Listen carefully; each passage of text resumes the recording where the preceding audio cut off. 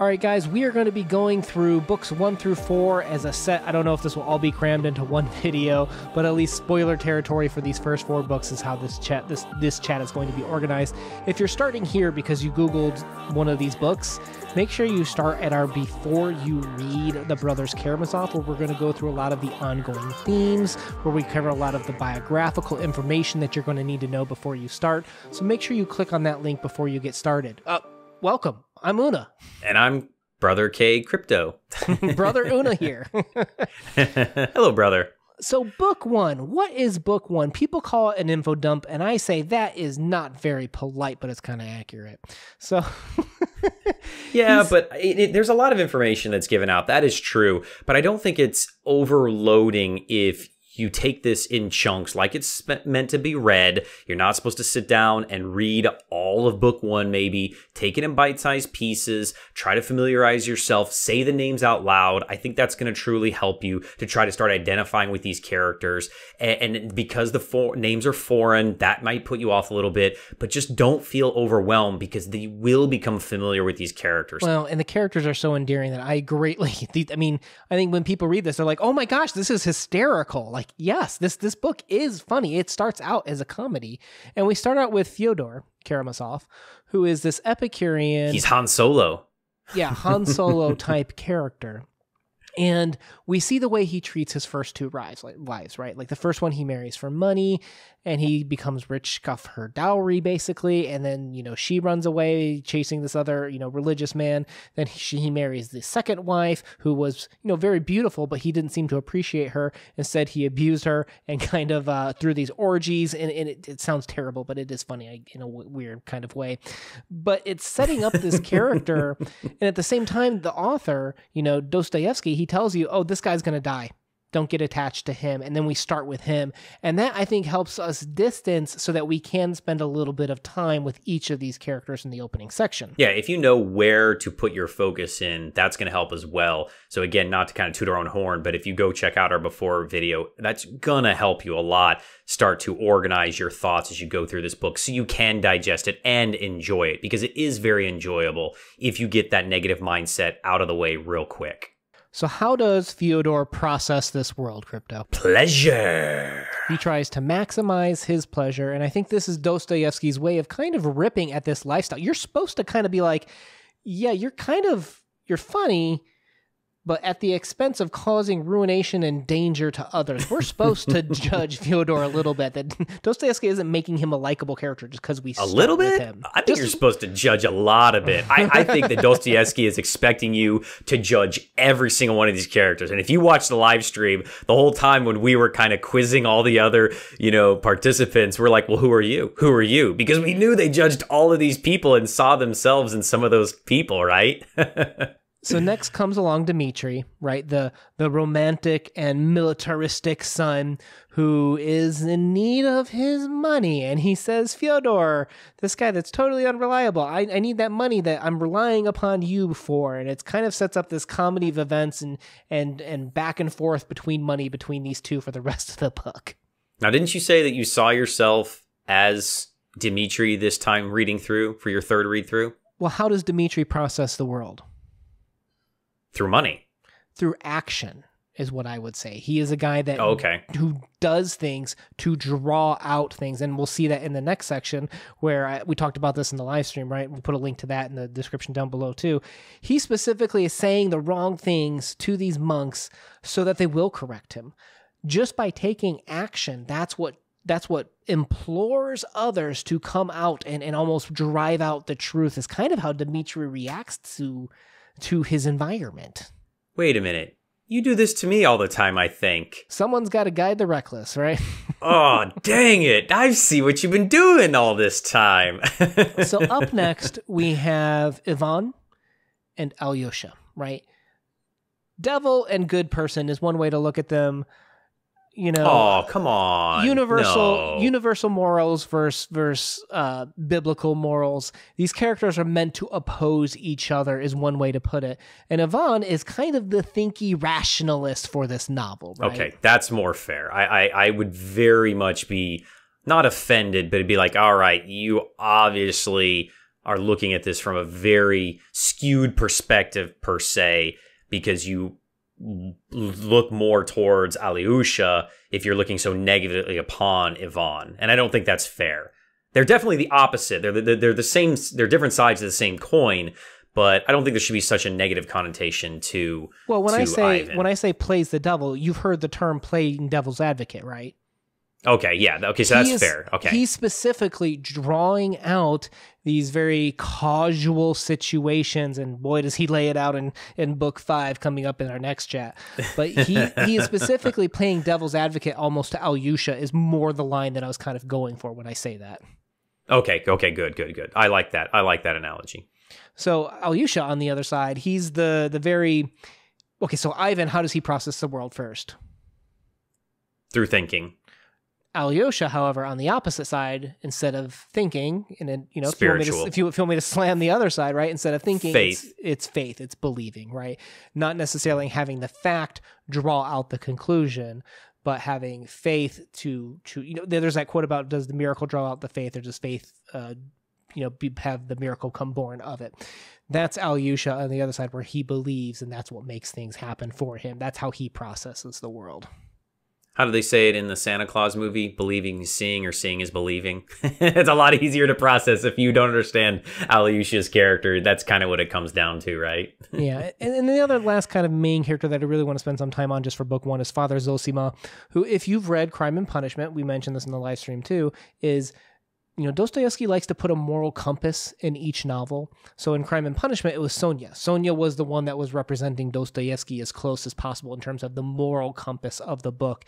Father Zosima is the spearhead for the spirituality of this book, where he's the one that's going to be more aligned with Dostoevsky's views when it comes to what he thinks the right answer is. Love boat, Father, in the love boat. So how does he process the world? Yeah, through love. Active love specifically, right? Whoa. Keep it PG there, Una. All right, let's move into book 2. So what happens in book 2? They head to the monastery where Fyodor rips out into everyone, basically. We meet Liza, basically, Alyosha's baby boo, who sits in a wheelchair and has night terrors, kind of sad. And Zosima, the elder, comes out to kind of see through everybody's lies as they gather around the monastery and basically are seeking attention. So soon Ivan arrives, and they talk about a separation of church and state article that he's written. Dmitri arrives late, and Alyosha leaves and meets Rakitin in the forest. So when you look at the plot of a Dostoevsky novel, we haven't really hit too much plotting so much. They're kind of gathering at this monastery to settle debates, and then there's some philosophical arguments that happen along the way. Yeah, see, now this is where I would say that this is the part where you're getting kind of that information. And that it's, if you imagine this was like a TV show, this is where the narrator would start giving you all that background information of world building that you need to know to understand the story that's to come. And I really love this scene because it really does give you a lot of information, but it doesn't feel overwhelming at all. Well, and we see some of the characters play out more of their themes, right? Fyodor comes out, he acts the fool more, and we start to get introduced to a little bit more of this concept of the holy fool, a little bit more of the concept of Fyodor is specifically acting a fool to take on the sins of others. In the Bible, and even in early Christianity, when you look at the martyrs and Rome was the home site of 2 very famous martyrs and such, martyrs taking on being the fool and suffering is a very Christian concept. And not that other religions don't have it, but it's very core to Christianity. And we see Fyodor kind of foolishly taking on the suffering of others is kind of one way to look at how he's being positioned right now, right? Yeah, and we've talked about before that Fyodor is the self-laceration, modeling this bad behavior and trying to be the worst of the worst, so to speak. And so you've got a little bit of a lie in his intentions, I guess, there. Lie is not the right word, but it's not being true. And then, we talked earlier about how this is where Dmitri comes in and specifically says things that aren't really true, specifically to rile up individuals. All examples of lies. And it continues to go outside, right? Like we talked about earlier with Madame Koklova and Liza or Lisa or Lisa. I'm not sure how to pronounce it. But you have Father Zosima that even calls her. He's just like, yeah, you can love humanity from afar and say you love them, but, when you get up close and you say, I love men less in particular, would you love the leper when they're right next to you, that sort of thing. He's seeing through the lies too of you aren't actively loving. That's Father Zosima, how he processes the world is through that, the 3 questions ideal of who do you love, the person next to you, what do? You love them, and when do you do it? You love them now, right? Like that's how Father Zosima experiences life, and that's how he calls out the lies that he's kind of setting up in these chapters. I also like how they set up too, and again, I kind of see myself more as Ivan, but I do like kind of Dmitri here because I feel like he's the one that really sets out that idea of the sins of the father, because he's kind of portraying almost like he's Fyodor Jr., and that we're going to see this more as we go through the rest of the book. Obviously, no spoilers up to this point, but I really feel like you first start to see the sons for their true selves in relationship to Fyodor, and Dmitri really kind of encapsulates that. Well, and then Ivan sets up a very important concept in this section too. Let's not skip over this, of the moral argument, right? In terms of philosophy, in terms of how what's hip to talk about, what's the cool way to say that God is real in terms of the ontological argument, teleological argument. There's various fads that have hit philosophy and theology throughout the years that it's cool to talk about. And Dostoevsky is going to bring in the moral argument as kind of one of the main things to kind of hit in this story. And one of the concepts of that is, without God, do we have a universal morality? Is there good and bad if you don't have God? Or if because we have bad, does that prove that there is a God? The whole theodicy argument, basically. Theodicy argument. Or religion or spirituality, however you want to take it. If you love, you are of God. All things are stoned, for all things are saved by love. Sounds very powerful, and I think, a good way to think about this when you're talking about someone is you're going to have people that have a heavy religious background, and they're like, yes, Father Zosima, you are right. And then you have the atheists who are going to read this, and when Ivan starts talking, they're like, yes, Ivan, you are the smartest. You are right. And I think Dostoevsky does a fairly good job of presenting analogies, presenting disanalogies, presenting arguments, and then the counters. He does a pretty good job, I feel like. He still is biased. I mean, who isn't? Everyone's going to present things in a biased way, but this is probably his best book at presenting both sides of the argument, and he's going to get more into it with the next section. But Ivan clearly sets up at this Come point. on. Book 5, just pretty good? Come on. So he does a pretty good job in this section with Ivan setting up the concept of, if you have the church blended in with the state, can you truly have a global look at what does morality mean? And, when the church excommunicates people, right, it says, well, what's going to cause them to want to come back and to want to be good? And I think you need to ask those questions of where does goodness come from? Is it coming from where your religion says from? Is it coming from where your state says what is good coming from? These are all important things that we need to figure out and probably take for granted. Universal questions of almost as deep as what is the meaning of life? Where do we come from, right? I mean, those are equally as important, I think. At least that's what he's kind of portraying in the book through these brothers. Let's move into book 3. Let's keep the train rolling here. In book 3, we learn that Fyodor's servant, Grigory, and Smerdyakov, their backstory, very tragic. We learn about Dmitri's backstory with the colonel and how he became betrothed with Katrina and an exchange of money. Dmitri and Fyodor both want to hook up with Grushenka, so Dmitri tries to dish off Katerina onto his brother Ivan. So many people get mad at her, man. It's not her fault. She's just getting dished off in these love triangles left and right. Oh, man. We have what I call a communion-like meal, but no one seems to agree with me when I say that. But hey, this is my video. Where we learn do what you want, brother. Where we learn Smerdyakov's backstory is about how he takes cats and hangs them, but then he buries them. So it kind of represents, well, okay, now I can use the devil, heaven, and hell, devil and God analogy with him, because he kind of has both of those sides in him, right? And we talk then we talk about the good of church, where Fyodor talks about how it serves no value, be gone with it. And again, Ivan sets once more that domino of universal morality, where it says, hey, the church is good. I don't believe in it, but I think it does good, because if those people didn't have the church telling them that stealing was wrong, first thing they're going to do is come take your money, Fyodor. And that's when Fyodor's like, I don't like religion. He really doesn't have an answer to that, too. No. And I love that his sons are, stepping up to their father, questioning him, and that they're basically better at arguing than he is. Well, they're also, there's papers out there. We're not going to cover it, but there's papers out there that talk about the father being so definitional where he defines Dmitri's actions, but he repels in two very different ways in terms of the faith versus the atheist view of how Ivan and Alyosha are repelled the opposite way the father behaves, interestingly enough. Do you think that is driven by their greed, the sins, their emotions?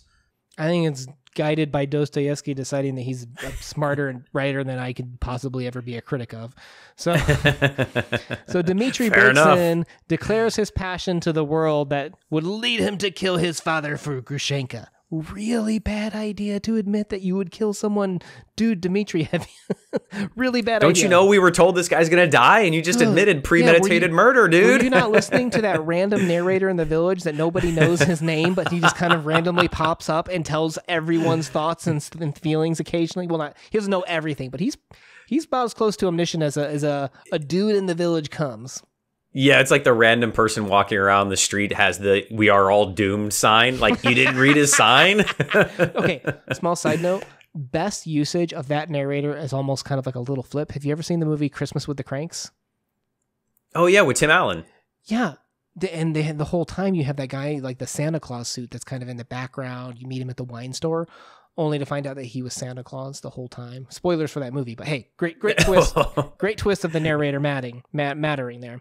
But then later, Alyosha talks with Katerina, and they find out that Grushenka was listening the whole time, that those silly, scheming women, right? How dare they, those foils of each other. All right, let's get into this. Come on, you can imagine how cool that would be if it was a movie, right? Because you would see the scene from their perspective, and then like later in the movie, you would see it from the camera pulling out, and she was standing there the whole time. Ooh, that would be so good. It would be super dramatic. That'd be good. The curtain pull would be so dramatic. Whoosh! Oh, it would be. Yeah, and then the music behind it. Dun, dun, dun. So we talked about it a little bit here, but we're going more and more into the idea of martyrs being important to Christianity in this, and the way that Fyodor is taking on the sins, acting the fool for people. And they talk a little bit about it in this section too, right? Yeah, we talked about the divide of kind of religion here, and I think this is really setting up books 4 and 5, where we get into the really deep religious discussions that are, coming. This is the preface to all the religious discussion before of the different churches and the beliefs, and we get a little bit more ideology in this book. Right. So Grigory tells his story actually about the Lukyanov, I'm not sure how to pronounce that, but that Russian soldier. And Fyodor kind of starts to idolize that martyr because that's what he is. He's pushing for things that are like him. And that's another key thing about this novel is you'll notice the characters kind of go be around things that are like them, right? It's almost like a self-validation technique. Who does Alyosha go and hang out with? The monks. He's trying to be like them, right? Monk. Yep. Exactly. And then, Dmitri coming back and living with the father and stuff like that. You'll notice that there's lots of little small things that characters, almost kind of like politics, right? I'm going to go hang out and just agree with everyone that's like me, and then just try and, not be around people that aren't like me is what some people go through. Oh, yeah. If you looked at these guys' Twitter feed, it would be everybody that it subscribes to the exact same belief systems that they have. There would be no controversy, no different opinions whatsoever. They'd be like, oh, yeah, I like that tweet. I'll retweet that. That was exactly what would happen. Dude, 100%. Like if you had like a little line feed, you'd have like a picture you'd have a picture of Fyodor walking out with the bank with his $3K in cash. Next line, it says Dmitri unfollowed Fyodor. That's so true. That's so true. That's so continuing funny. that theme of serfdom to bring it back to sadness, right? We're doing a Russian book. We got to keep coming back to the sadness, right? You've got Grigory, the servant, who, if you didn't know what serfdom was, it's not fair to compare it to slavery, but it's the closest that I think most Americans can kind of latch onto, not because of race, but because of people being tied to land because of class. And it's over. It's abolished. It's free. We're no longer a serfdom state here in Russia. And Grigory still stays with his master, almost out of loyalty. but maybe out of wanting to be the martyr, maybe out of self-laceration too. This is one of his own forms of self-inflicted suffering, is a way to look at this. Dostoevsky does such a great job of writing such complex characters, even somebody that's not one of the main brothers. And I love this idea because it really is true. A lot of times these serfs, they had nowhere else to go, but they also were so committed, and it was the only life that they knew. Why would they give up something that was comfortable? Even sometimes when we're in a bad situation, it feels comfortable, and change is hard, even if it's going from a negative to a positive change. Change is still tough, even if things get better for you.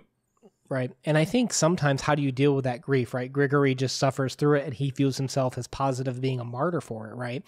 And then you have on the opposite side of class, you have Katerina, who was just quote from like a noble gentleman, or unknown noble gentleman was the quote from the novel. And she's more representing the upper class. And what does she do to buy off some of that grief? She basically pays for anything that she can. She tries to buy Dmitri when he kind of rejects her and starts to walk away. When Dmitri later in this next, book here gets in that argument with the farmer, what does she do to buy off, the mistake that Dmitri did? She tries to give Captain Snegirov money. She's doing what her class has taught her, which is to buy off problems and throw money at issues. And that's her way of dealing with suffering, in a sense. Yeah, I think that's going to set up some of our problems that we see later in the book, too. So again, just kind of weaving those complex webs to set the stage for what is to come later. Last little bullet point I want to talk about with this book 3 is how they keep comparing the Karamazovs to animals. You see authors do this a lot in terms of, William Faulkner did it a lot with comparing the Snopes to rodents and stuff like that. And a lot of it is to give characteristics to these creatures. So we're comparing the Karamazovs to insects. To insects, sensual lust, right? Not only speaking of what do the insects want, right? They don't have again, very good Dostoevsky, again bringing in that moral argument for people not to have noticed perhaps. Are insects governed by any type of moral law? All sensual, right? Nope. They have still that old style brain, that snake brain. Right. Reptile brain. They talked about the reptile eating. Yeah. Was it a viper eating itself, or some type of reptile eating itself? I survive good. I die bad. I mate good.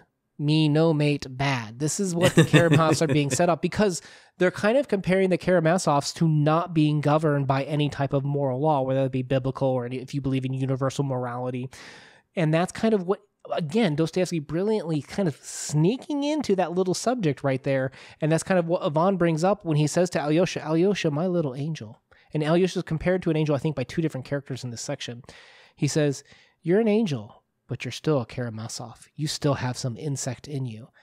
And do we see Alyosha fall? I don't know. We'll talk about that as this book goes on. But he's planting the seed that even though you try to be holy, sin, if the faith is going to say, sin crept in, you had weakness. The atheist is going to say you reverted to your, natural desires and stuff like that. There's lots of different ways to process this from your worldview, which is part of why I think from a video perspective, since I don't know who you are from an audience member when I'm talking to you, I kind of have to call some of these out, because there's people that will argue from a place of, of theology where you assume God is real and that's not on the table. And there's people that are going to be arguing this from a place of philosophy where you don't assume God exists. And the arguments are much different based on that audience, which is why I might point some of these things out and why it can be difficult to talk about this book with different audience members.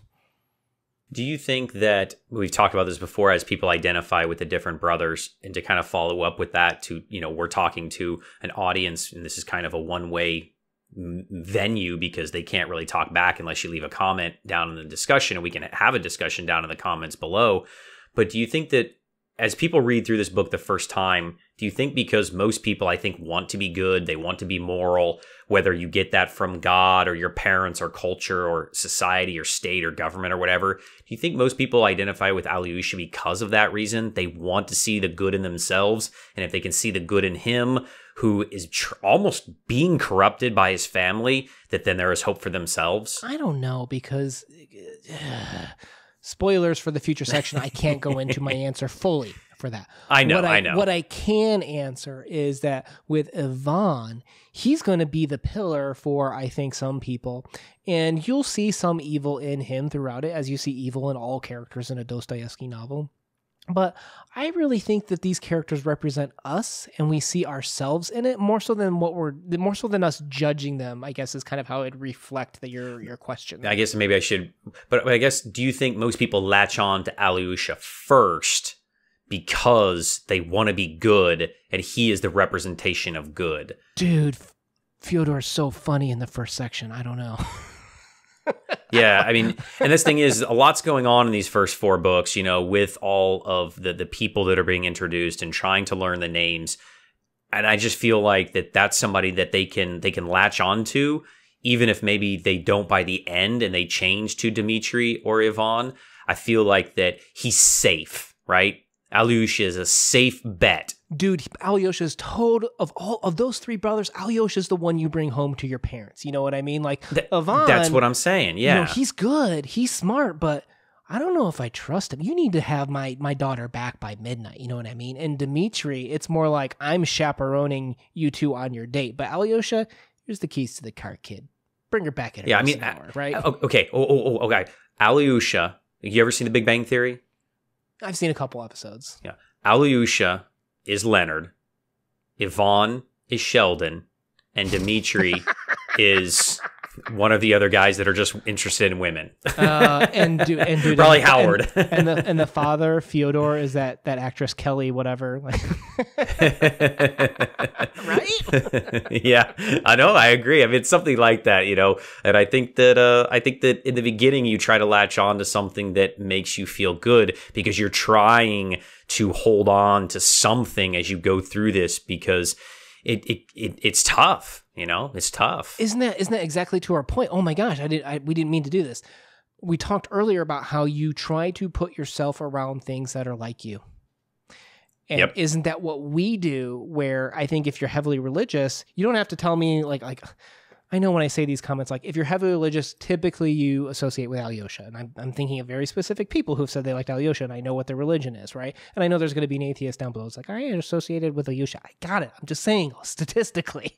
And the people that are atheistic are going to be more like, either Fyodor or Ivan. Like, we see ourselves in it and we want to be around things like ourselves, almost as self-validation to our earlier analytical point. Yeah, that's so true. Even this early in the book, which is pretty amazing because we're only 3 books in. I mean, technically, we've kind of talked a little bit about book 4, but that's pretty incredible. Let's hit book 4 real quick, right? So summary: okay. They return to the monastery. Father Farapont is an absolute trip. Alyosha promises to love Lisa no matter what. Alyosha, can I just call her Lisa? I'm going with Lisa from here out, just so you know. Lisa. Alyosha stumbles upon school kids that are throwing rocks, and they begin to target him. So he visits Captain Snigirov's home. They find out about the boy, his backstory, about how Dmitri got into an argument with this guy, and the captain offers to beat the boy. And Alyosha's like, best not to. No, let's not do that. Right. And then Captain Snigirov's like, I spit upon your money, go return it. I ain't accepting that, which a lot of people are like, dude, that was free money. What are you doing? Well, I think that's a really good point here. I think that we start to see, and this is where people start to empathize a lot with Alyosha, is because we see that divide of material possessions and the moralistic view on money as, greed as a sin here as well. And that's going to be kind of reoccurring theme, that you see bounce between all 3 brothers, although maybe more focused on Dmitri than in anybody else. I do think that you do see that a little bit here in Alyosha. Well, and to put it bluntly, sometimes, let's be realistic, sometimes you associate with a character just because you spend the most time with them. I know you're like, oh, I never do that. I'm telling you, there are some people that will do that. And we spend a lot of time following the celibate, religious, almost monk character Alyosha as he is going scene to scene with us, toting us along in his back pocket like a little tiny Pomeranian puppy as we witness these scenes, right? And it's red car theory completely, right? You get a red car, all you see is red cars. Right. So let's talk about this scene particularly because it's kind of interesting because Ilyusha, the little boy, says, "Father," he asked, Are the rich people stronger than anyone else on earth? Yes, Alyosha, I said. There are no people stronger than the rich. Father, he said, I will get rich. I will become an officer and conquer everybody. Gee, do you think he's talking about class? Yeah, this is one where I think that it's very blatant that Dostoevsky is slapping you across the face with the Russian class divide of the upper elites who have money and they're in power. These are the ones that are in the government. And that was very important in, 19th century Russia. Well, not just 19th century Russia, for most of Russian history. That was very, very important. And I think he's trying to make a point here of how important this was to these sons because it's instilled by their fathers. Well, and you have to remember too, first of all, it's almost kind of melodramatic, like how painted poor this Captain Snegirov is. Like it's really played up how poor he is. But you have to remember too that socially, culturally, there was a much bigger divide between upper class and lower class in Russia. There's a much. I think people nowadays can see that. Well, and there's billionaires we have. There's a much bigger lower class too. Like America actually has a bigger middle class than Russia particularly did in this era, from what we know about economical data, right? So we have to keep in mind that this was. It's like, oh my gosh, this is so melodramatic. This is so poor, and yes, it is, but this wasn't unheard of or so rare in those days. This was, I don't want to say the norm. This is obviously more destitute, but this wasn't too crazy of a reach to say I'm painting this is my lower class representation in that era, particularly post serfdom. You got to look at it. They're trying to figure out how do we move forward into this industrial age now that we've kind of given away our free labor, right? Yeah. And one thing that people might not know is that in these divides of like upper, middle, and lower class, there is divides in those classes as well, where there is lower class, there's lower middle class, and lower upper class. And so, Snegirov is being like lower class, and it's almost to the point of ridiculousness, but I think it has to be so that your reader understands it. Right. Well, I think we meant to say lower or upper lower class or something like that in one video, and we like flipped it by accident by saying like upper middle class. We made a mistake when we were talking about Dostoyevsky. Probably my fault. It doesn't matter, but we got called out by it. And the guy's like, don't you notice the difference between these? And I'm like, yeah, we made a mistake. I'm sorry. These videos, you can't go back and re-edit. Like we say things incorrectly sometimes, but just make sure that we keep that in mind, because that's going to be important, right? We've already seen it with Grigory. Right. Yes. I'm staying here as the martyr on this land. We've seen the opposite with Katerina of just, I have problems. That's why this whole scene was crafted, was so that Alyosha, the name's difference, Alyosha could give Katerina's money to Captain Snegirov. And what does he say about that money, right? Get lost. And I think that's what confuses most people, is that concept of pride. And why would he reject that money when his family needs it so badly, I think is one of the questions a lot of people have. Yeah, so I think you can kind of tie this back to the beginning that, Fyodor's throwing these parties, these big orgies, that this is, very lavish and important. And you kind of have this concept that's very circular here with these themes kind of throughout books 1 through 4. And then we're going to get a big curveball coming in book 5. The rich in their money throw it away. The younger in their money don't want it. They don't want to receive it. They want to earn it, right? They want to have their pride and dignity when they earn their money, I guess, in a sense. So, okay, so we just zoomed at lightning speed through books 1 through 4. We wanted to, put some ideas out there. What we're going to do is we're going to come back to them. Trust me, we ain't getting away from the moral discussion. And we're going to probably, what I think I want to do is maybe do a little bit more of like a history of it, kind of how that, came back in times. Like some people will point out that there's a specific book that Dostoevsky may be referring to, but, these are fads that happened and how people have brought them up over time. It's going to be a wild ride through rebellion in the Grand Inquisitor is all I'm going to say.